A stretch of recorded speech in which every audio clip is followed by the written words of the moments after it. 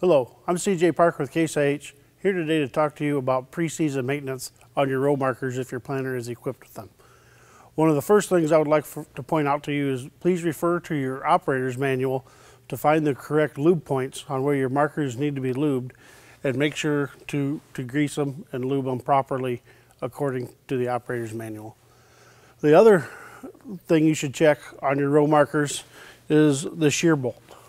Depending on your planter model, the shear bolt may be located in different positions. On this 2140, it is right over here.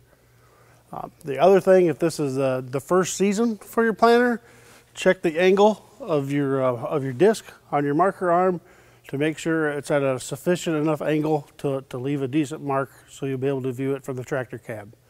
For more information on row markers on your Case IH planter, refer to your operator's manual or visit your local Case IH dealer.